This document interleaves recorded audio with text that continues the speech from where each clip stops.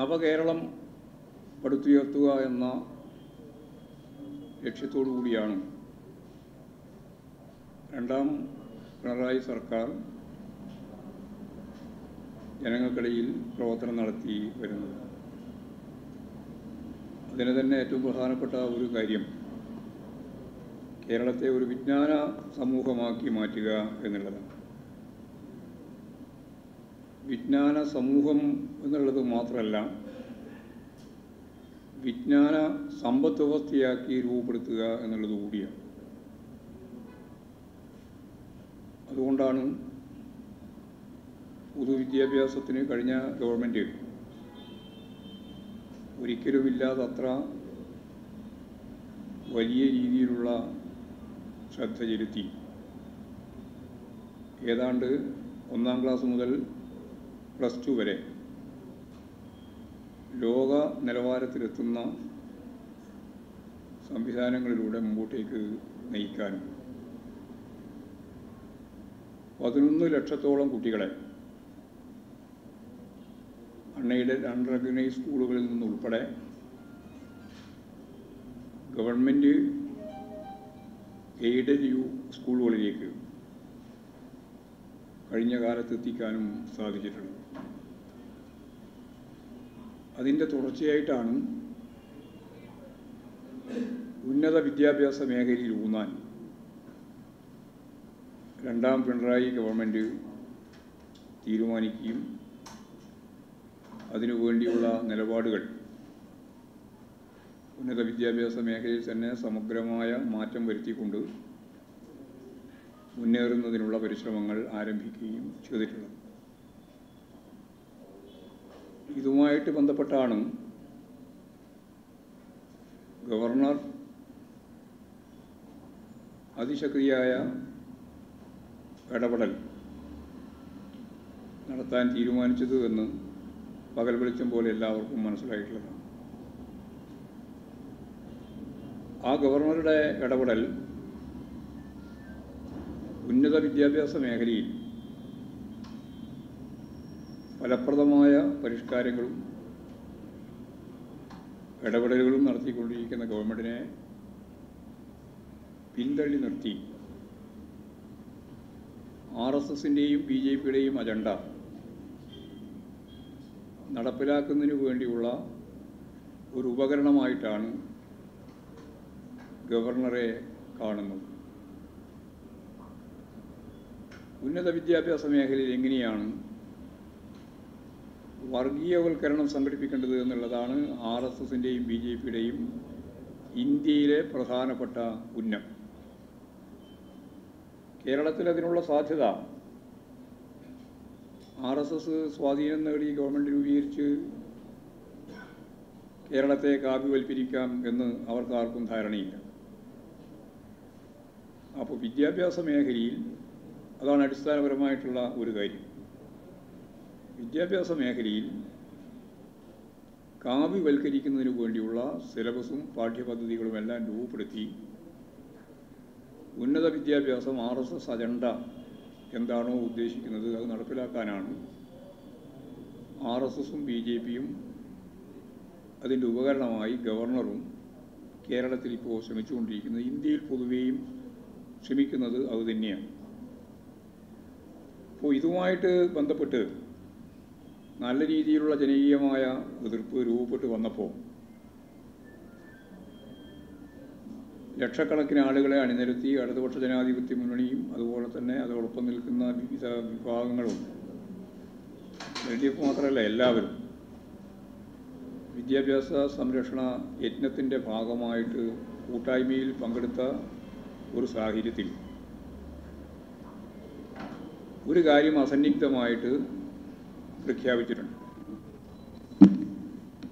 അത് അസന്നിഗ്ധമായിട്ട് പ്രഖ്യാപിച്ച ആ കാര്യം ഗവർണറുടെ ഈ കാവ്യവൽക്കരണ പ്രക്രിയയ്ക്ക് വിധേയമാവാൻ കേരളം തയ്യാറില്ല എന്ന ഉറച്ച നിലപാട് തന്നെയാണ്. അപ്പോൾ അങ്ങനെ ഒരു നിലപാട് സ്വീകരിച്ച് കേരളത്തിലെ ഗവൺമെൻറ്റും ജനങ്ങളും ആകെ ഒറ്റക്കെട്ടായിട്ട് മുന്നോട്ടേക്ക് പോകുന്ന വർദ്ധിച്ച പിന്തുണയോടെ ജനങ്ങളുടെ ഏറ്റവും പ്രധാനപ്പെട്ട പിന്തുണയാണ് ഗവൺമെൻറ്റിന് ലഭിച്ചത്. അതിനെ തുടർന്നാണ് രണ്ടാം പിണറായി ഗവൺമെൻറ് തന്നെ രൂപമെടുത്തത്. ഒരു വികസന പ്രവർത്തനവും കേരളത്തിൽ നടത്താൻ പറ്റില്ല. കാരണം വികസന പ്രവർത്തനത്തിലൂടെയാണ് രണ്ടാമത്തെ ടേമിൽ പിണറായി വിജയൻ ഗവൺമെൻറ് അധികാരത്തിൽ വന്നത് എന്ന് നിങ്ങളും മാധ്യമങ്ങളും ബൂർഷ്വാ പാർട്ടികളും എല്ലാം വിലയിരുത്തലിനെ അടിസ്ഥാനപ്പെടുത്തി ഈ ഗവൺമെൻറ്, പുതിയ ഗവൺമെൻറ് അധികാരത്തിൽ വന്ന നാൾ മുതൽ ഇന്ന് വരെ ഈ ബൂർഷ്വാ പാർട്ടികളും അതുപോലെ തന്നെ കമ്മ്യൂണിസ്റ്റ് വിരുദ്ധ ശക്തികളും മാധ്യമങ്ങളുമാകെ അല്പം ചിലതൊഴിച്ച് ഒരു തുറന്ന യുദ്ധം തന്നെയാണ് നടത്തിക്കൊണ്ടിരിക്കുന്നത്. അത് നിങ്ങളും മറച്ചു വെക്കുന്നില്ല, ഞങ്ങൾക്കും മറച്ചു വെക്കേണ്ട കാര്യമില്ല. അപ്പോൾ ഇവിടെ വളരെ ശ്രദ്ധേയമായ രീതിയിലുള്ള ചില പരാമർശങ്ങൾ ഇന്ന് വന്നതിൻ്റെ പശ്ചാത്തലത്തിലാണ് ഇങ്ങനൊരു പത്രസമ്മേളനം ചേരണമെന്ന് തീരുമാനിച്ചത്. ഒന്നാമത്തെ കാര്യം, നമ്മുടെ ബഹുമാനപ്പെട്ട മന്ത്രി അബ്ദുറഹ്മാനെ ഒരു ഫാദർ, അദ്ദേഹത്തിൻ്റെ ആ വസ്ത്രത്തിൻ്റെ ഒരു മാന്യതയുണ്ടല്ലോ, ആ മാന്യത പോലും അതിനുപോലും വില കൽപ്പിക്കാതെ അദ്ദേഹം പരസ്യമായിട്ട് പറഞ്ഞത് ആ പേരിൽ തന്നെ ഒരു വർഗീയത ഉണ്ട് എന്നാണ്. മനുഷ്യൻ്റെ പേര് നോക്കി വർഗീയത പ്രഖ്യാപിക്കുന്ന വർഗീയ നിലപാട് അത് അദ്ദേഹത്തിന് തന്നെയാണ് പൂർണ്ണമായിട്ടും ചേരുക എന്നുള്ളതാണ് സത്യം. നാക്കുപിഴ എന്നാണ്. പിന്നെ നാക്കുപിഴയല്ല, ഇതൊരു മനുഷ്യൻ്റെ സാംസ്കാരിക അവബോധമാണ്, ബ്രെയിനാണ് പിന്തുണ. അതിൻ്റെ ഏറ്റവും പ്രധാനപ്പെട്ട അടിസ്ഥാനം മനസ്സാണ്. വർഗീയമായ ഒരു നിലപാട് സ്വീകരിക്കുന്ന ഒരാൾക്ക് മാത്രമേ ആ പദം പ്രയോഗം നടത്താൻ പറ്റുള്ളൂ.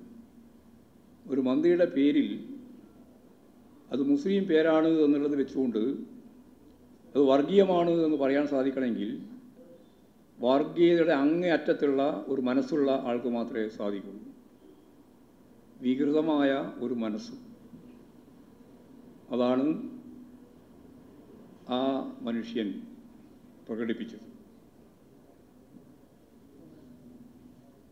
അതേപോലെ തന്നെ വളരെ പ്രധാനപ്പെട്ട മറ്റു കാര്യം, വിഴിഞ്ഞം തുറമുഖവുമായിട്ട് ബന്ധപ്പെട്ട കാര്യത്തിലേക്ക് കടന്നാൽ നമുക്കെല്ലാം അറിയുന്ന ഒരു പകൽ വെളിച്ചം പോലുള്ള സത്യമാണ്, രൂപത തന്നെയാണ്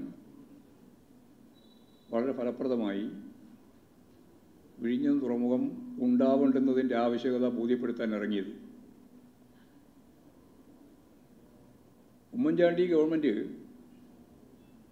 സ്വകാര്യ മേഖലയിൽ ഇത് നിലനിർത്താൻ അല്ലെങ്കിൽ ഇത് കൊടുക്കാൻ തീരുമാനിച്ചപ്പോൾ ഞങ്ങൾ ശക്തി എതിർത്തിട്ടുണ്ട്. ഞങ്ങൾ പൊതുമേഖലയിൽ വേണമെന്നാണ് പറഞ്ഞതന്ന്. ഇത് അദാനിക്ക് കൊടുക്കുന്ന നിലപാടിനോടായിരുന്നു ഞങ്ങൾക്കെതിരെ.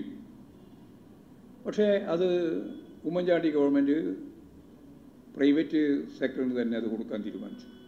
കൊടുക്കരുത് എന്ന് ഞങ്ങൾ പറഞ്ഞു. അതിൻ്റെ പിന്നിലുള്ള അഴിമതിയെ സംബന്ധിച്ച് ഞങ്ങൾ ശക്തിയായിട്ട് പറഞ്ഞാണ്. പക്ഷേ ഉമ്മൻചാണ്ടി ഗവൺമെൻറ് അതിൻ്റെ എഗ്രിമെൻറ്റ് അംഗീകരിച്ചു, പണി ആരംഭിച്ചു. ഇടതുപക്ഷ മുന്നണി ഗവൺമെൻറ് 6-6.5 കൊല്ലം മുമ്പ് വരുമ്പോൾ പണി നടന്നുകൊണ്ടിരിക്കുക. അങ്ങനെയുള്ളൊരു സാഹചര്യത്തിൽ എങ്ങനെയാണ് ആ പ്രൊജക്റ്റിനോട് നിലപാട് സ്വീകരിക്കേണ്ടത് എന്ന് ഇടതുപക്ഷ ജനാധിപത്യ മുന്നണിയും ഗവൺമെൻറ്റും പരിശോധിച്ചു. ഒരു ഗവൺമെൻറ്റിൻ്റെ തുടർച്ച തന്നെയാണ് പിന്നീടുണ്ടാകുന്ന ഗവൺമെൻറ് എന്നുള്ളതുകൊണ്ട് അത് തുടരാം എന്ന തീരുമാനത്തിലേക്ക് എത്തി. നല്ല രീതിയിലുള്ള പിന്തുണ പ്രൊജക്റ്റിന് ഈ കൊല്ലം അവസാനിക്കുമ്പോഴേക്ക് തന്നെ വിഴിഞ്ഞം തുറമുഖം യാഥാർത്ഥ്യമാകത്തക്ക രീതിയിലുള്ള ഫലപ്രദമായ പിന്തുണയാണ് ഗവൺമെൻറ് പിന്നീട് നൽകിയത്. മത്സ്യത്തൊഴിലാളികളെ മുൻനിർത്തിക്കൊണ്ടാണ് ഒരു ഘട്ടത്തിൽ അവിടെ സമരം ആരംഭിക്കുന്നത്. ആ സമരത്തിൻ്റെ ഭാഗമായിട്ട് ഉയർത്തിയ മത്സ്യത്തൊഴിലാളികളുമായിട്ട് ബന്ധപ്പെട്ട എല്ലാ കാര്യങ്ങളും ഓരോ സന്ദർഭത്തിൽ നടന്ന വിവിധ തലങ്ങളിലുള്ള ചർച്ചയിലൂടെ പരിഹരിക്കാൻ ആവശ്യമായ സർക്കുലർ ഗവൺമെൻറ് തന്നെ പുറപ്പെടുവിച്ചു. അതിൽ പുനരധിവാസത്തിൻ്റെ പ്രശ്നമുണ്ട്, വീട് നിർമ്മാണത്തിൻ്റെ പ്രശ്നമുണ്ട്, അതുപോലെ തന്നെ മണ്ണെണ്ണയുടെ സബ്സിഡിയുമായിട്ട് ബന്ധപ്പെട്ട് അതിന് കേന്ദ്ര ഗവൺമെൻറ്റിൻ്റെ പ്രശ്നമാണെങ്കിൽ പോലും ആ പ്രശ്നമുണ്ട്. 7ഓളം കാര്യങ്ങളാണ് അവർ മുമ്പോട്ടേക്ക് വെച്ചതിൽ 6 തൊഴിലാളികളുമായിട്ട് ബന്ധപ്പെട്ടതാണ്. ഈ 6 ഗവൺമെൻറ് അംഗീകരിച്ചു. അവശേഷിക്കുന്ന ഒറ്റ കാര്യം മാത്രമേ, അത് വിഴിഞ്ഞം തുറമുഖം പണി തുടരരുത്. ആ നിലപാടിനോട് ഗവൺമെൻറ് അംഗീകരിച്ചിട്ടില്ല, യോജിച്ചിട്ടില്ല. ഇടതുപക്ഷ ജനാധിപത്യ മുന്നണിയും യോജിച്ചിട്ടില്ല. അതിനോട് യോജിക്കാൻ സാധിക്കുന്നതല്ല ഇന്നത്തെ അവസ്ഥ. നമ്മുടെ വളർച്ചയിൽ നല്ലതുപോലെ സ്വാധീനിക്കാൻ കഴിയുന്ന കേരളത്തിൻ്റെ വികസനത്തിന്, പ്രത്യേകിച്ച് തിരുവനന്തപുരത്തിൻ്റെ വികസനത്തിന് അതിൻ്റെ ഇടനാഴി ഉൾപ്പെടെ ഉപയോഗപ്പെടുത്തി വമ്പിച്ച രീതിയിൽ 50,000 കോടി രൂപയുടെ ഇതിന് പുറമേയുള്ള മൂലധന നിക്ഷേപം വരാൻ സാധ്യതയുള്ളതാണ് ഈ പോർട്ടുമായിട്ട് ബന്ധപ്പെട്ട അനുബന്ധ പരിപാടികൾ. അതെല്ലാം ചേർന്ന് വലിയ വികസന സാധ്യത നമ്മൾ ഉപയോഗപ്പെടുത്തണം. പോർട്ടിൻ്റെ ഭാഗമായിട്ട് വരുന്ന ലാഭം മുഴുവൻ അദാനിക്ക് ലഭിക്കത്തക്ക രീതിയിലാണ് കരാർ. അതിലന്നേ ഞങ്ങൾ ശക്തിയായിട്ട് വിയോജിപ്പ് രേഖപ്പെടുത്തിയതാണ്. പൊതുമേഖലയിൽ നിർത്തണമെന്ന് ഞങ്ങൾ പറയുകയും ചെയ്തതാണ്. പക്ഷേ അതിൻ്റെ തുടർച്ചയായിട്ട് വരുന്ന അനുബന്ധ പരിപാടിയിലൂടെ ഏതാണ്ട് 50,000 കോടി രൂപയുടെ നിക്ഷേപം വരാൻ സാധ്യതയുള്ളതാണെന്നാണ് കൃത്യമായിട്ട് ആസൂത്രണം ചെയ്ത് മുമ്പോട്ടേക്ക് പോകുന്ന പരിപാടികൾ. അപ്പോൾ അതിനെ തകർക്കുന്നതിന് വേണ്ടിയുള്ള ബോധപൂർവമായ പ്രവർത്തനമാണ് തൊഴിലാളികളെ മുൻനിർത്തിയിട്ട് നടത്തിയത്. പക്ഷേ തൊഴിലാളികളുടെ പ്രശ്നങ്ങൾ മുഴുവൻ പരിഹരിക്കപ്പെട്ടതിന് ശേഷം ആ പ്രശ്നങ്ങളെല്ലാം മാറ്റിവെച്ച് ഒറ്റ പ്രശ്നത്തിൽ കേന്ദ്രീകരിച്ചുകൊണ്ടാണ് ഈ കലാപം നടക്കുന്നത്. ഇവിടെ ജനാധിപത്യപരമായ രീതിയിൽ സമരം നടത്താൻ എല്ലാവർക്കും അവകാശമുണ്ട്. അതിനൊന്നും ആരും ചോദ്യം ചെയ്യുന്നില്ല. ചോദ്യം ചെയ്തിട്ട് 3 മാസമായിട്ടും ചോദ്യം ചെയ്തിട്ടില്ല. അവരുമായിട്ട് നന്നായിട്ട് ചർച്ച ചെയ്യാനും പ്രശ്നം പരിഹരിക്കാനുള്ള നിലപാട് തന്നെയാണ് സ്വീകരിച്ച് മുന്നോട്ടേക്ക് പോയത്. പക്ഷേ കഴിഞ്ഞ ദിനങ്ങളിൽ നടന്നിട്ടുള്ള പോലീസ് സ്റ്റേഷൻ ആക്രമണം യാദൃശ്ചികമായി സംഭവിച്ച ഒന്നല്ല. ആരെങ്കിലും കളവ് പറഞ്ഞതല്ല. പത്രക്കാർക്ക് മുഴുവൻ അറിയുന്നതാണ്, മാധ്യമങ്ങൾക്ക് മുഴുവൻ അറിയുന്നതാണ്. വളരെ വ്യക്തമായിട്ട് പ്ലാൻ ചെയ്ത് ആസൂത്രിതമായി അവിടെ തന്നെ ഇതേപോലെ തന്നെ വേറൊരു ഫാദർ പരസ്യമായിട്ട് പ്രസംഗിക്കുകയും ചെയ്തു. പ്രസംഗിച്ചതെന്താ? ഈ പോലീസ് സ്റ്റേഷൻ ഞങ്ങൾ കത്തിക്കുന്ന, അതിനാണ് ആസൂത്രണം ചെയ്തത്, കത്തിക്കാനാണ്. ഒന്നിനെയും ഞങ്ങൾ വെറുതെ വിടാൻ പോകുന്നില്ല. ആയുധമേന്തി പോരാട്ടം നടത്തുന്ന അവസ്ഥയിലേക്ക് കേട്ടുകേൾവിയില്ലാത്ത രീതിയിൽ കേരളത്തിൽ സംഘടിപ്പിക്കുകയാണ് അവർ ചെയ്തത്. ഇതെല്ലാം ആസൂത്രിതമായിട്ട് പ്ലാൻ ചെയ്തത് തന്നെയാണ്, അല്ലാണ്ട് യാദൃശ്ചികമായി സംഭവിച്ചു പോയ ഒരു കാര്യമല്ല. മുൻകൂട്ടി തന്നെ സമരപന്തലിൽ ഈ കാര്യങ്ങൾ പ്രസംഗിച്ച് ആ പ്രസംഗത്തെ തുടർന്ന് പിന്നീടുണ്ടായ സംഭവങ്ങളാണ് പോലീസുകാരെ ആക്രമിക്കുക. 40-40ഓളം പോലീസുകാരെ ആക്രമിച്ചു, 100 കണക്കിന് വാഹനങ്ങൾ തകർത്തു, ചുറ്റുവട്ടത്തുള്ള വീടുകളിലും ആക്രമണം നടന്നു. വളരെ ക്രൂരമായ രീതിയിലാണ് പോലീസിനെയും അതുപോലെ തന്നെ ജനങ്ങളെയും ഒക്കെ ആക്രമിച്ചു. ഈ ആക്രമണം നടത്തിയ, നേതൃത്വം കൊടുത്ത ശക്തികൾ കേവലമായ ഒരു തൊഴിലാളികളുടെ പ്രശ്നം അടിസ്ഥാനപ്പെടുത്തിയുള്ള സമരത്തിലാണ് എന്ന് ആർക്കും പറയാൻ കഴിയില്ല. ഇതിൻ്റെ പിന്നിലൊരു ഗൂഢ ഉദ്ദേശമുണ്ട്. ആ ഉദ്ദേശം ഈ പ്രൊജക്റ്റ് ഒരു തരത്തിലും നടപ്പിലാക്കാൻ പറ്റില്ല. അത് പരസ്യമായിട്ട് അങ്ങനെ പറയാൻ കഴിയില്ല. കാരണം അതിന് ശേഷം നടന്ന സർവകക്ഷി യോഗത്തിൽ സമരസമിതി ഒഴിച്ച് ബാക്കി എല്ലാവരും ഒറ്റക്കെട്ടായിട്ട് പറഞ്ഞു ഈ പ്രൊജക്റ്റ് നടപ്പിലാക്കണം. അങ്ങനെ പ്രൊജക്റ്റ് നടപ്പിലാക്കുന്നതിന് വേണ്ടിയുള്ള ഫലപ്രദമായ പ്രവർത്തനം നടത്തണമെന്നാണ് ഗവൺമെൻറ്റിനോട് സർവകക്ഷി തന്നെ ഇപ്പോൾ കൃത്യമായിട്ട് ചൂണ്ടിക്കാണിച്ചിട്ടുള്ളത്.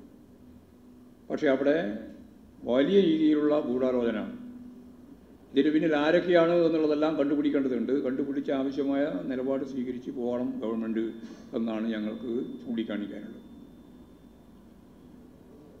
ഇപ്പോൾ ജനങ്ങളെ അല്ലെങ്കിൽ മത്സ്യത്തൊഴിലാളികളെ മുൻനിർത്തിക്കൊണ്ടാണ് തുടങ്ങിയതെങ്കിലും ഇപ്പോൾ മത്സ്യത്തൊഴിലാളികൾക്ക് അതിൻ്റെ അകത്ത് യാതൊരു പങ്കുമില്ല. കാരണം മത്സ്യത്തൊഴിലാളികൾ ഉന്നയിച്ച എല്ലാ കാര്യവും അംഗീകരിച്ചിട്ടുണ്ട്. പ്രൊജക്റ്റ് പാടില്ല എന്ന് മാത്രമാണ്. പിന്നെ അതിനെ സംബന്ധിച്ച് പഠിക്കാൻ ആവശ്യമായ കമ്മീഷൻ വേണം, കമ്മീഷൻ നിശ്ചയിച്ചു. പിന്നെ ഒരു കാര്യം നിരന്തരം പറഞ്ഞുകൊണ്ടിരിക്കുന്നത്, അതിൻ്റെ ഭാഗമായിട്ട് അവിടെ പരിസ്ഥിതി പ്രശ്നം രൂപപ്പെട്ടു വരില്ല എന്ന് പറയാൻ പറ്റില്ല. അവിടെ മാത്രമല്ല, കേരളത്തിൻ്റെ തീരം മുഴുവൻ കാലാവസ്ഥാ വ്യതിയാനവുമായിട്ട് ബന്ധപ്പെട്ട പ്രശ്നങ്ങളുള്ള പ്രദേശം തന്നെയാണ്. അതിലിപ്പോൾ ഈ തുറമുഖ പ്രദേശം മാത്രമാണ് എന്ന് പറയാനൊന്നും സാധിക്കില്ല. പക്ഷേ തുറമുഖ പ്രദേശത്തുണ്ടാവുന്ന ഏതു തരത്തിലുള്ള പ്രകൃതിയുടെ കാലാവസ്ഥാ വ്യതിയാനത്തിൻ്റെ ഭാഗമായിട്ട് വരുന്നത് ഉൾപ്പെടെയുള്ള കാര്യങ്ങളെ ഫലപ്രദമായിട്ട് നേരിടും ഗവൺമെൻറ്. പ്രത്യേകം പറഞ്ഞു. അദാനിക്കും അതിൻ്റെ ഉത്തരവാദിത്തമുണ്ട്, അവരും പറഞ്ഞു. അപ്പോൾ ഉത്കണ്ഠപ്പെടേണ്ട ഒരു കാര്യവും തൊഴിലാളികളെ സംബന്ധിച്ചില്ല. അവർക്ക് പുനരധിവാസത്തിൻ്റെ വീട്, സ്ഥലം ഉൾപ്പെടെ എല്ലാം കണ്ടുപിടിച്ചു. എല്ലാം കൈകാര്യം ചെയ്യുന്നതിനാവശ്യമായ നിലപാട് സ്വീകരിച്ചു.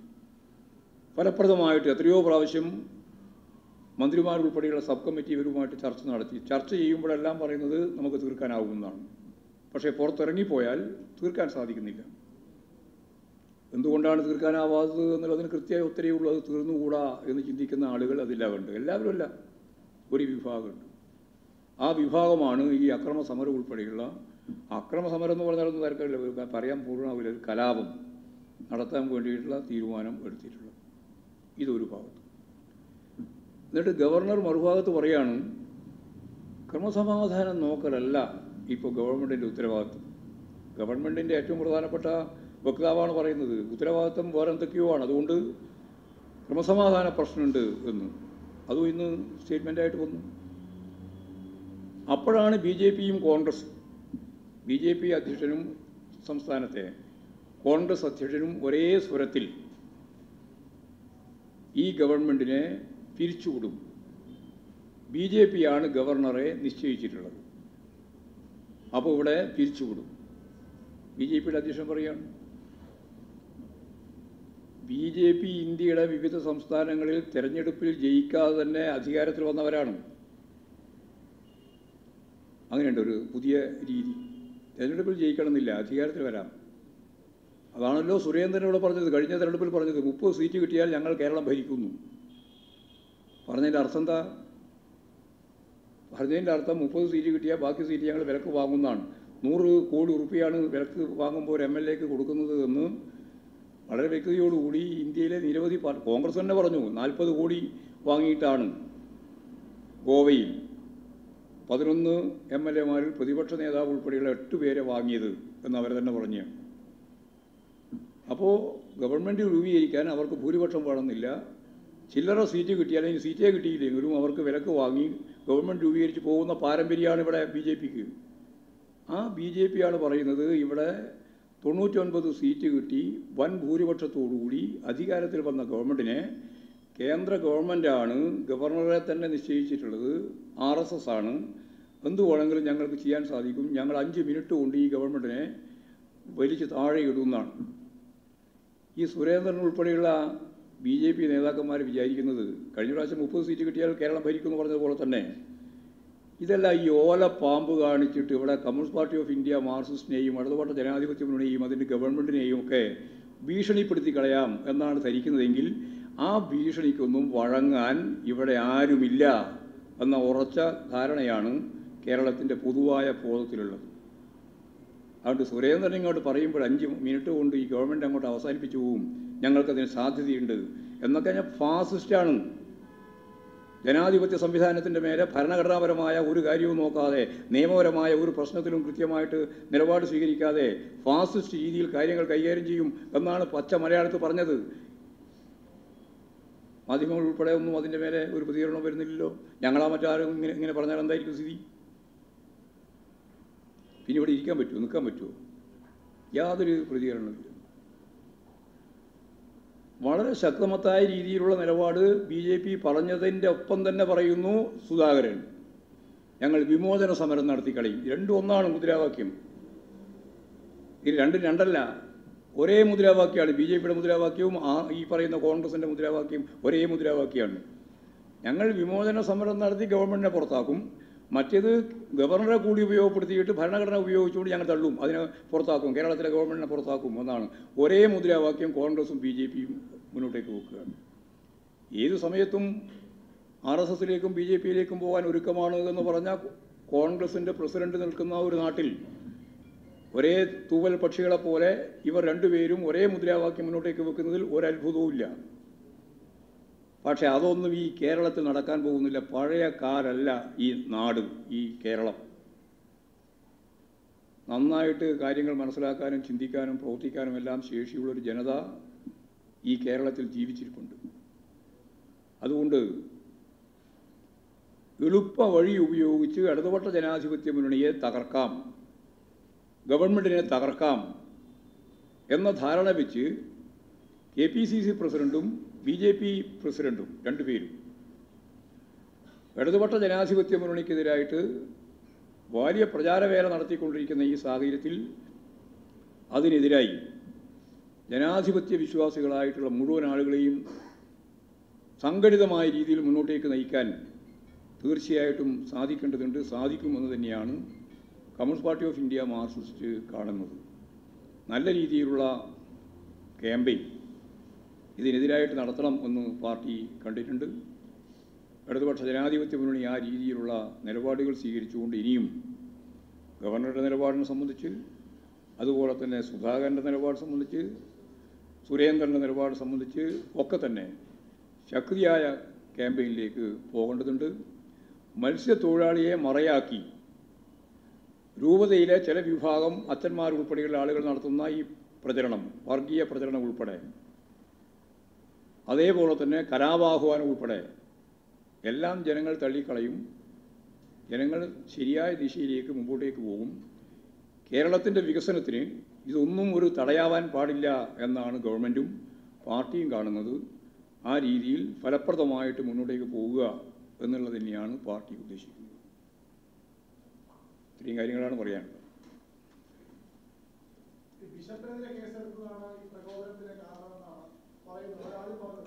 ആരാണോ കുറ്റവാളി എന്ന് ഭരണകൂടത്തിൻ്റെ ഭാഗമായിട്ട് വരുന്നത് അവർക്കെല്ലാം എതിരായിട്ട് കേസെടുക്കും. ആര് എന്നുള്ള പ്രശ്നമില്ല. ആരാണോ ഉത്തരവാദികളായ എല്ലാവർക്കും എതിരായിട്ടും കേസുണ്ടാവും.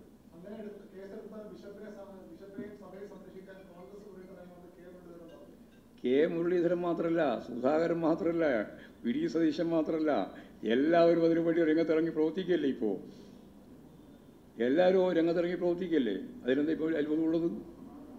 നിങ്ങളെല്ലാം വർഗീയതയ്ക്ക് പരിപൂർണമായിട്ട് കൂട്ടുനിൽക്കുന്ന നിലപാടാണ് സ്വീകരിക്കുന്നത്. അവിടെ നടത്തിയ പ്രസംഗത്തെപ്പറ്റി ഒരക്ഷരം പറയാൻ കോൺഗ്രസിന് കഴിഞ്ഞിട്ടില്ലല്ലോ ഇതുവരെ. അപ്പോൾ അതിലൊന്നും യാതൊരു സംശയമില്ല. അവരെല്ലാം ഒറ്റക്കെട്ടാണ്. ആ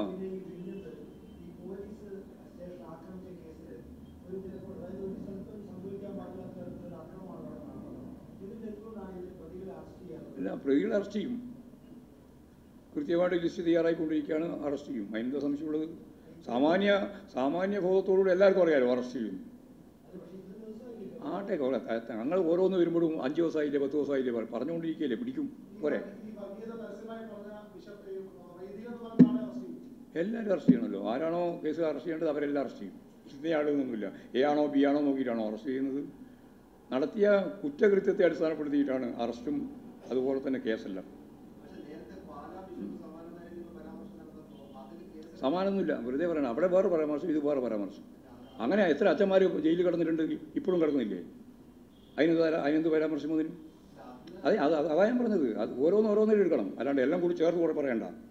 ജയിലിൽ കിടക്കുന്ന അച്ഛന്മാരും ഉണ്ട്, അടി കൊണ്ട് പുറത്ത് വന്നിട്ട് ഇപ്പോഴും വലിയ നേതാവായി നടക്കുന്ന അച്ഛന്മാരും ഒക്കെ ഉണ്ട്. ഈ കൂട്ടത്തിൽ തന്നെയുണ്ട്. നല്ല അടിയെല്ലാം വാങ്ങി വന്ന ചില ആളുകളൊക്കെ ഉണ്ട്. ഞാൻ പേരൊന്നും പറയുന്നില്ല കേട്ടോ. അവിടെ തന്നെയുണ്ട്. ഈ സമരം നയിക്കുന്ന കൂട്ടത്തിലുണ്ട്.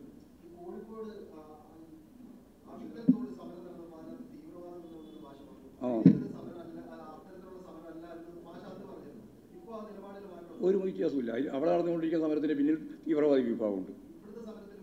ഇവിടെ പറഞ്ഞല്ലോ നേരത്തെ, ഈ കലാപം സമരമല്ല, രണ്ടും രണ്ടായിട്ട് കാണണം. വെറുതെ ഉപയോഗിക്കുന്ന പദമല്ല ഇതെല്ലാം, നല്ല അർത്ഥതലമുള്ള പദങ്ങളാണ്. സമരം ഈ മത്സ്യത്തൊഴിലാളി ഉൾപ്പെടെയുള്ള അവരുടെ താല്പര്യവുമായി ബന്ധപ്പെട്ടതാണ്. അവരുടെ എല്ലാ പ്രശ്നവും പരിഹരിക്കാൻ ഗവൺമെൻറ് പറഞ്ഞു. അവർക്കൊന്നും പറയാനില്ല. ആ സമരം അങ്ങനെ അവസാനിപ്പിക്കുന്നതിനോട് യോജിപ്പില്ലാത്ത ഒരു വിഭാഗമുണ്ട്. അവരാണ് ഈ കലാപത്തിൽ പുറപ്പെട്ടത്. ആ കലാപത്തെ ഞങ്ങൾ അംഗീകരിക്കുന്നില്ല.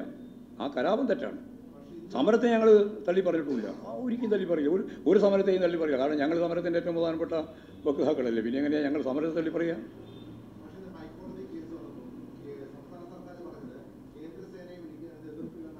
എന്തിനാ എതിർക്കേണ്ട കാര്യം? അല്ല, ഏത് വ്യവസായത്തിൻ്റെയും സംരക്ഷണത്തിന് കേന്ദ്രസേന ഇപ്പോൾ തന്നെയുണ്ട്. ഈ കേരളത്തിൽ തന്നെയുണ്ട്. പിന്നെ എന്തിനാണ് കേരളത്തിൽ എതിർക്കേണ്ട കാര്യം? അത് നമുക്ക് എല്ലാവർക്കും അറിയാലോ. എല്ലാ പോർട്ടിലും ഉണ്ട്, എയർപോർട്ടിലും ഉണ്ട്, സീ പോർട്ടിലും ഉണ്ട്, വലിയ വ്യവസായ കേന്ദ്രങ്ങളിലുണ്ട്. അവിടെയൊക്കെ കേന്ദ്രസേനയുടെ സഹായമുണ്ട്.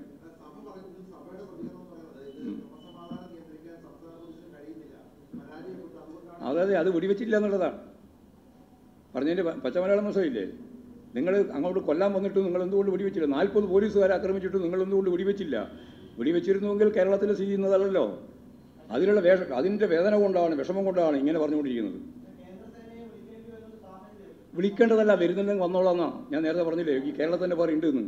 പിന്നെ നിങ്ങൾ വിളിക്കേണ്ട വരേണ്ട കാര്യം എന്ന് പറഞ്ഞിരിക്കുന്നത് ഈ കേരളത്തിലെ വ്യവസായ സംരക്ഷണവുമായിട്ട് ബന്ധപ്പെട്ട് കേന്ദ്രസേന ഉൾപ്പെടെ കേരളത്തിലേക്ക് വരുന്നതിന് ഇടതുപക്ഷ ജനാധിപത്യ മുന്നണിക്ക് എതിർക്കേണ്ട ഒരു കാര്യവുമില്ല. ഹൈക്കോടതിയല്ല, സുപ്രീം കോടതിയല്ല, ഏത് കോടതി പറഞ്ഞാലും പറഞ്ഞിട്ടില്ലെങ്കിലും ആ നിലപാട് സ്വീകരിക്കുന്നതിൽ ഗവൺമെൻറ് എന്തിനാണ് പഠിക്കേണ്ട കാര്യം? ഇപ്പോൾ തന്നെ ഉണ്ടെന്നാണ് ഞാൻ പറഞ്ഞത്. ഇപ്പോൾ തന്നെ ഉണ്ട്. പിന്നെ എന്തിനാ പുതുതായിട്ട് കീഴ്വഴക്കത്തിൻ്റെ പ്രശ്നം വരുന്നത്? ക്രമസമാധാനത്തിന് ഇപ്പോഴും മതി, അതിനിപ്പോൾ ആർക്കും തർക്കമില്ല. പക്ഷേ കേന്ദ്ര സൈന്യം വരുന്നുവെങ്കിൽ ആർക്കാൾ തടസ്സപ്പെടേണ്ട കാര്യം? ക്രമസമാധാന പ്രശ്നം കേന്ദ്ര പോലീസല്ല തീരുമാനിക്കുക. അത് പറയാണ്, അത് രണ്ടാണ്. ഒരേ മതി എന്നാണ്, ഒരു സംശയമാണ്, മതി. പിന്നത്തെ പക്ഷേ കേന്ദ്രസേന വരുന്നു എങ്കിൽ വന്നോട്ടെ, നമുക്കെന്താ തർക്കം? രണ്ടായിട്ട് തന്നെ കാണണം. ഒന്നാമത് ഞാൻ ഒന്നും കൂടി വിശദീകരിക്കാം. കേന്ദ്രസേന ഈ കേരളത്തിൽ തന്നെ അല്ലെങ്കിൽ ഇന്ത്യയുടെ വിവിധ മേഖലയിൽ ഇപ്പോൾ തന്നെയുണ്ട്. അത് വ്യവസായ സംരക്ഷണവുമായിട്ട് അവർ തന്നെയാണ് അവരുടെ ചുമതല എന്ന രീതിയിൽ ഇപ്പോഴുണ്ട്. ഇവിടെ തന്നെയുണ്ട്, കേരളത്തിൽ തന്നെയുണ്ട്. ക്രമസമാധാനം കേൾക്കുന്നു. അത് സൈന്യം ഇന്നതാണെന്നൊന്നും പറഞ്ഞിട്ടില്ലല്ലോ. നിങ്ങളെന്ന പേര് പറഞ്ഞ പോലെ ഉണ്ടല്ലോ. നിങ്ങൾക്ക് മനസ്സിലുള്ള ഒരാളുണ്ട്, അതിനെപ്പറ്റിയാണ് പറഞ്ഞുകൊണ്ടിരിക്കുന്നത്. ഞാൻ പറയുന്നത് കേൾക്ക്. ഇനിയിപ്പോൾ നമ്മൾ ഇവിടെ ക്രമസമാധാനം പാലിക്കുന്നതിന് വേണ്ടിയുള്ള സൈന്യത്തെ അല്ല പറഞ്ഞത്. അത് ഈ കേരളത്തിലെ പോലീസ് തന്നെ അധികമാണ്. അത് നല്ല രീതിയിൽ സമാധാനം പാലിച്ചു പോയിട്ടുണ്ട് എന്നുള്ളത് ഈ കലാപത്തിൻ്റെ ഘട്ടത്തിൽ പോലും നല്ല ആത്മസംയമനത്തോടെ ലോകോത്തരമായ രീതിയിലുള്ള ആത്മസംയമനം പാലിച്ചിട്ടുള്ള ഒരു പോലീസാണ് കേരളത്തിലെ പോലീസ്. അവരെ എത്ര ശാസിച്ചാലും മതിയാവാതെ അത്ര രീതിയിൽ അവർ പ്രവർത്തിച്ചിട്ടുണ്ട്. ത്യാഗപൂർണ്ണമായ പ്രവർത്തനമാണ്. കയ്യും കാലും എല്ലാം ഒടിഞ്ഞിട്ടും ആശുപത്രിയിൽ കൊണ്ടുപോകാൻ ആംബുലൻസിനെ പോലും അനുവദിക്കാതിരുന്നിട്ടും ഒക്കെ അവർ നല്ല രീതിയിൽ പ്രവർത്തിച്ചിട്ടുണ്ട്. ആ പ്രവർത്തനത്തിൻ്റെ ഏറ്റവും പ്രധാനപ്പെട്ട സവിശേഷത അവരാഗ്രഹിക്കുന്ന പോലെ ഒരു വെടിവെപ്പിലേക്ക് എത്തിച്ച് അവസാനിപ്പിക്കാനാണ്. അത് സാധിച്ചില്ല എന്നുള്ളതാണ് അവരുടെ ദുഃഖം.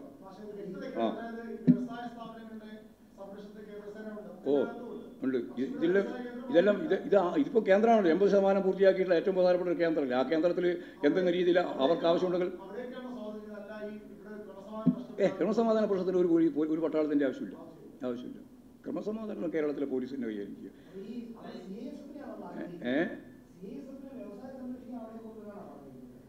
അതിപ്പോൾ ഇന്ന പോലീസാണെന്നും പറഞ്ഞിട്ടില്ലല്ലോ, ഇന്ന പട്ടാളമെന്നും പറഞ്ഞിട്ടില്ലല്ലോ. അതൊക്കെ വരുന്നതിന് പ്രത്യേക വകുപ്പനുസരിച്ചില്ലേ വരിക. വരട്ടെ, അതിന് വിഷമിക്കണ്ട. നിങ്ങൾ കാണേണ്ടത് സെൻട്രൽ ഫോഴ്സ് വരുന്നതുകൊണ്ട് ഞങ്ങൾക്ക് യാതൊരു പ്രശ്നമില്ല ഇവിടെ.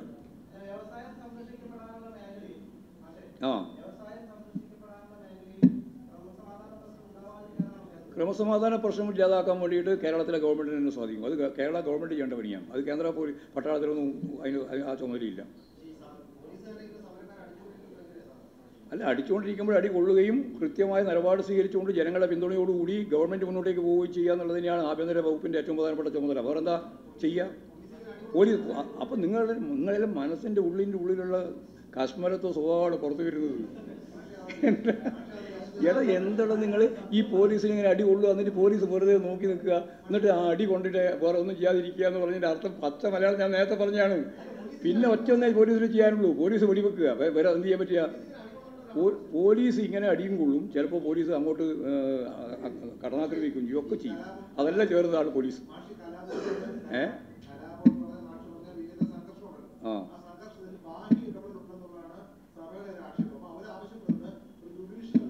ഒരു ജുഡീഷ്യത്തിൻ്റെയും പ്രശ്നത്തിലേക്കൊന്നും ഇപ്പം പോകേണ്ട കാര്യമില്ല. അത് നേരത്തെ ഉന്നയിച്ചതാണ്, അതൊന്നും ആരും അംഗീകരിച്ചില്ലല്ലോ. ഇവിടെ എല്ലാവരും ചേർന്ന മുഴുവൻ സർവകക്ഷി സമ്മേളനത്തിൽ തന്നെ പറഞ്ഞത് അവിടെ ഈ പ്രോജക്റ്റ് പോകണമെന്നാണ്. അത് പോകണം, അതിനെന്തിനാ സംശയം? ഇത്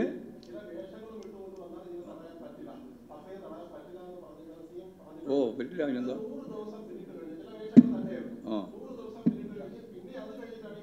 ഇനിയും ദിവസമുണ്ടല്ലോ, ധൃതി പിടിക്കണ്ട. ഇനിയും ദിവസമുണ്ട്, ഇത് പൂർത്തിയാക്കാം. നമുക്ക് ഒന്നും പിടിക്കണ്ട.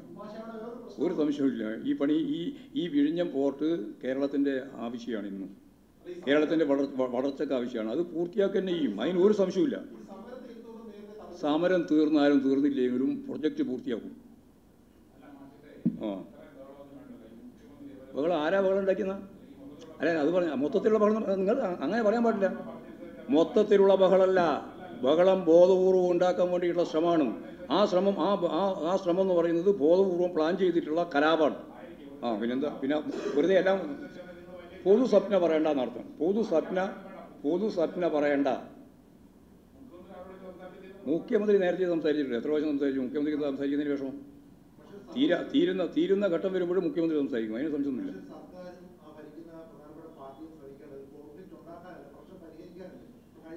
പ്രശ്നം നിങ്ങൾ ചോദ്യം ഉണ്ടാക്കാൻ വേണ്ടി വെറുതെ ചോദ്യം ചോദിക്കില്ല. പ്രശ്നം പരിഹരിക്കാൻ വേണ്ടിയിട്ടുള്ള ശ്രമത്തിൽ ഞങ്ങൾ ആരാ ഇടപെടാൻ ബാക്കി? ഇനി അതാ ഞാൻ പറഞ്ഞത്. ആ സമരത്തിൻ്റെ ഭാഗമായിട്ട് ഇനി ഇടപെടാൻ ആരാണ് ബാക്കി? ഞാൻ തന്നെ ഇവിടെ 2 പ്രാവശ്യം ചർച്ച നടത്തി. അവരെല്ലാം പറഞ്ഞ് അംഗീകരിച്ചു പോകും. പക്ഷേ സമരം തീരുന്നില്ല. ഞങ്ങളോട് മാത്രമല്ല, എല്ലാവരോടും, അനാവൂർ നാഗപ്പനുൾപ്പെടെ എല്ലാവരും ഇരുന്ന് എത്ര പ്രാവശ്യം ചർച്ച നടത്തിയിട്ടുണ്ട്. എല്ലാം തീർന്നു പോകും. യാതൊരു പ്രശ്നമില്ലാണ്ടാണ് പോകുന്നത്. അവർ എഴുതി കൊടുത്തിട്ടുണ്ട്. ആ രേഖയിൽ നമ്മുടെ കയ്യിലുണ്ട്. അതിൽ അവസാനം ചർച്ച ചെയ്തപ്പോൾ, അനാവൂർ നാഗപ്പനായിട്ട് ചർച്ച നടത്തിയപ്പോൾ ഈ പറയുന്ന വിഴിഞ്ഞം പോർട്ടിൻ്റെ പ്രശ്നമേ അവർ ഉന്നയിച്ചിട്ടില്ല. പക്ഷേ എല്ലാം റെഡിയാണെന്ന് പറഞ്ഞിട്ട് പോയതാണ്. പക്ഷേ സമരം തീരുന്നില്ല. ഞാൻ നേരത്തെ പറഞ്ഞല്ലോ, അതിന് പിന്നിലുണ്ട്. അതുകൊണ്ട് തന്നെ തീരുന്നു.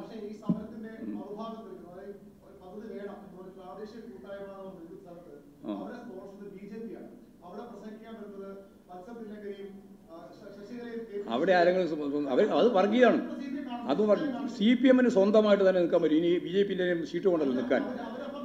ഞങ്ങളെ സംബന്ധിച്ചിടത്തോളം ഈ പ്രൊജക്റ്റ് വേണം എന്നുള്ള കാര്യം വെച്ചുകൊണ്ട് സ്വതന്ത്രമായിട്ട് സ്വന്തം തന്നെ ഇടതുപക്ഷ ജനാധിപത്യ മുന്നണിക്കും CPIM-നും സ്വതന്ത്രമായ രീതിയിൽ മുന്നോട്ടേക്ക് പോകാൻ കഴിയും. അതിന് ഇവരുടെ ആരും ഷീട്ട് നമുക്ക് വേണ്ട.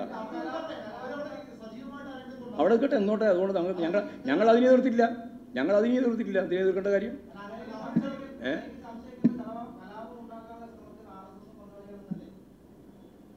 അങ്ങനെയാണോ പറയേണ്ടത്? അങ്ങനെ സംശയിച്ചോ?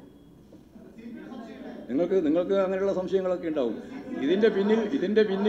ഇതിൻ്റെ പിന്നിൽ വർഗീയ ശക്തികളുണ്ട് എന്ന് ഞാൻ നേരത്തെ പറഞ്ഞല്ലോ. വിഭാഗങ്ങളുണ്ട്. RSS ഉണ്ടോ ഇല്ലയോ എന്നുള്ളതെല്ലാം നിങ്ങൾക്ക് പരിശോധിച്ച് മനസ്സിലാക്കാൻ സാധിക്കുന്നതാണ്. CPIM-ൻ്റെ അഭിപ്രായത്തെ സംബന്ധിച്ചിടത്തോളം ഇപ്പോൾ അത് സംബന്ധിച്ച് ഞാൻ വിശദീകരിക്കേണ്ട കാര്യമില്ല. വർഗീയത ഉണ്ട് എന്ന് പറഞ്ഞാൽ പിന്നെ അതിലെല്ലാം ഉണ്ട്. എതിരായിട്ടുണ്ട്. ഇല്ല, സർക്കാർ എന്തിനാണ് മൗനം പാലിക്കുന്നതെന്ന് അവിടെ പ്രാദേശിക കൂട്ടായ്മയെ എതിർക്കേണ്ട എന്ത് കാര്യമുള്ളത്?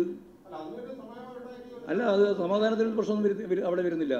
അവിടെ സംയുക്തമായിട്ടാണ് എല്ലാവരും ചേർന്നുകൊണ്ടുള്ള ഒരു പ്രസ്ഥാനം ഒരു പ്രാവശ്യം ഇങ്ങോട്ടേക്ക് തന്നെ മാർച്ച് ചെയ്യുന്ന നില ഉണ്ടായിട്ടുണ്ട്. അങ്ങനെയൊക്കെ വരുന്ന പ്രസ്ഥാനങ്ങൾ പലതും വരും. ആ പ്രസ്ഥാനങ്ങളെയൊന്നും തെറ്റിദ്ധരിക്കേണ്ട കാര്യമില്ല. പക്ഷേ ഇതിൻ്റെ പിന്നെ ഒരു അജണ്ടയുണ്ട്. ആ അജണ്ട വർഗീയത കൂടി ചേർന്നുകൊണ്ടുള്ള വളരെ ശക്തമത്തായൊരു ഇടപെടലാണ്. ആ ഇടപെടലിനൊന്നും വഴങ്ങി പ്രൊജക്റ്റ് അവസാനിപ്പിക്കാൻ വേണ്ടി സാധിക്കുന്നതല്ല എന്നുള്ളതാണ് പറയാനുള്ളത്.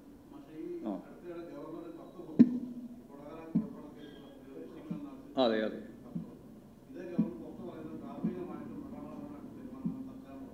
RSS നിശ്ചയിച്ചിട്ടുള്ള ഗവർണറായതുകൊണ്ട് RSSകാരന് വേണ്ടി ഗവൺമെൻറ്റിൻ്റെ മുന്നിൽ ഈ കേസ്, വളരെ ഗൗരവമുള്ള കേസ് പിൻവലിക്കണമെന്ന് അഭ്യർത്ഥിച്ചുകൊണ്ടുള്ള കത്തെഴുതി കൊടുക്കുകയാണ് ഗവർണർ. എന്നിട്ട് ഞാൻ പക്ഷപാതപരമായ ഒരു നിലപാട് സ്വീകരിച്ചില്ല എന്ന് അദ്ദേഹം പറയണം. അദ്ദേഹത്തിൻ്റെ ഇമാതിരിയുള്ള പ്രചാരവേലയെ നിങ്ങൾ വെള്ളപൂശി കാണിക്കാൻ വേണ്ടി ശ്രമിച്ചുകൊണ്ടിരിക്കുന്നു. അതുകൊണ്ട് അദ്ദേഹം പറയുന്നതെല്ലാം ചെറിയൊരു മൂലക്കൊരു വാർത്തയായിട്ട് ഇന്ന് നമ്മൾ കൊടുത്തിട്ടുണ്ട്. അത്രയേ ഉള്ളൂ. അല്ല, നിവേദനം എല്ലാം കിട്ടിയാലൊന്നും കൈമാറാൻ പറ്റില്ല. അങ്ങനെയാണ് ധരിച്ചു വെച്ചിട്ടുള്ളത്. മന്ത്രിമാർക്ക് എന്തെല്ലാം നിവേദനം കിട്ടുന്നുണ്ട്. ആ മന്ത്രി ഉടനെ തന്നെ അത് അങ്ങോട്ട് കൈമാറുക ചെയ്യുക. അങ്ങനെ മാറാൻ പറ്റില്ല. അങ്ങനെ കൈമാറാൻ പറ്റില്ല. ആകെ സുരേന്ദ്രൻ്റെ ഈ കത്ത് മാത്രമേ കിട്ടിയിട്ടുള്ളൂ. കേസ് പിൻവലിക്കേണ്ട ഒരു കത്ത് മാത്രമാണ് കിട്ടിയത്. എത്ര കത്ത് കിട്ടിയിട്ടുണ്ടാവും? ഞങ്ങൾക്കെല്ലാം ഇവിടെ തന്നെ നമ്മൾ എത്ര കത്ത് വരുന്നുണ്ട്? ആയിരക്കണക്കിന് കത്ത് വരുന്നില്ലേ? ആ കത്ത് വന്നാൽ ഉടനെ തന്നെ അങ്ങോട്ട് കൈമാറുക. അതിൻ്റെ തപാൽ ആഫീസാ? അത് പോസ്റ്റ് ഓഫീസാ?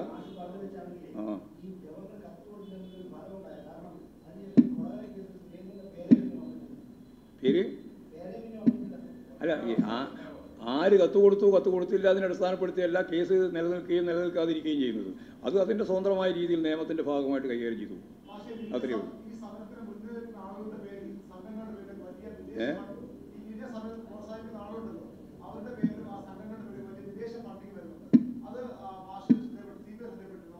അല്ല, ഇതിൻ്റെ പിന്നിൽ ആരൊക്കെയാണ് എന്നുള്ളത് കണ്ടുപിടിക്കണം. കാരണം ഇതിനെ സർക്കാർ കണ്ടുപിടിക്കണം. ഇതിനെ സംബന്ധിച്ചിടത്തോളം നിരവധിയായ വിശദീകരണങ്ങൾ വരുന്നുണ്ട്. കാരണം ഈ പോർട്ട് ഇവിടെ വരുന്നത് സമീപ സ്ഥലത്തില്ല. സമീപം എന്ന് പറഞ്ഞാൽ അടുത്ത 1 ഏക്കർ 2 ഏക്കറുകളല്ല ഞാൻ പറഞ്ഞത്, ആയിരക്കണക്കിന് ഏക്കർ കിലോമീറ്റർ ദൂരെയുള്ള പോർട്ടുകൾക്ക് പോലും ബാധകമാകുന്ന പ്രശ്നം. ഈ പോർട്ട് വളരെ ശ്രദ്ധേയമായ പോർട്ടാകും. കാരണം ഈ കപ്പൽ ചാലിൻ്റെ ഏറ്റവും അടുത്തുള്ള ഒരു പ്രധാനപ്പെട്ട കേന്ദ്രമാണിത്. അതുകൊണ്ടാണ് ഈ ക്രൂ ചേഞ്ചിനൊക്കെ ഈ വലിയ രീതിയിൽ ആളുകൾ ആശ്രയിച്ചത് ഈ പോർട്ടാകുന്നതിന് മുമ്പ്.